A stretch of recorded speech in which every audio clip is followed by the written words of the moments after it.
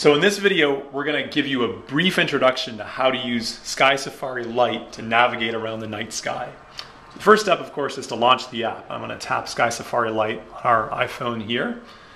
And when the app launches, you'll get a view of the stars that are overhead right now.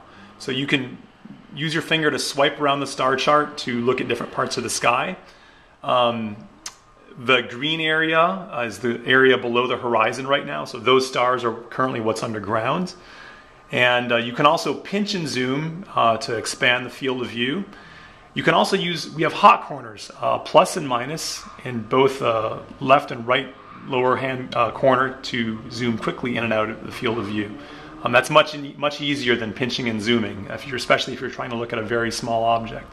For example, Venus here in the center. Pinching and zooming would take a long time to zoom into the point where you could actually see detail on Venus.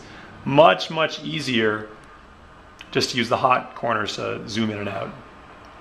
To do this, just keep your finger pressed down in the lower left or right corner.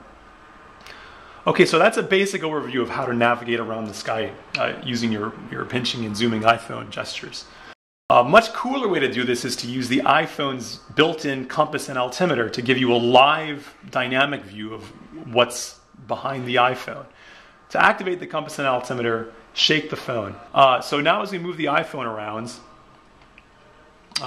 as we move up and down or east or west, the iPhone is actually generating a view of what stars are behind the iPhone right now. So suppose you're on a camping trip, or suppose you're out of doors and you want to find out, hey, what is that bright star in the sky over there? So you'd move the phone around, and as you're getting closer, you can find out that that bright star is actually the planet Venus.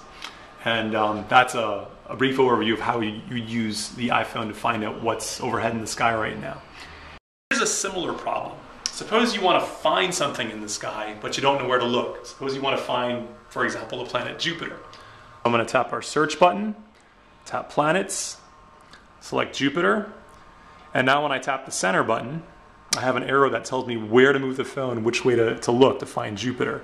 So what this is telling me now is that Jupiter is right over there in that direction. So that's how you would use SkySafari Lite to find something in the sky. You can tap on any object on the screen to select it. Again, we'll use Venus as our example. And blinking crosshairs around the object indicates that it's selected. You can double tap it to bring up information about the object. Here are all your facts and figures about Venus. When does it rise? Rises at 4:30 in the morning this morning. When does it transit? When does it set? How far away is it? All the facts and figures. You can tap the description button to get a description, an essay of information about the object, including lots of pictures. You can tap on any of these blue links to expand to get to the full image. And that's how you can find out more information about an object in the sky.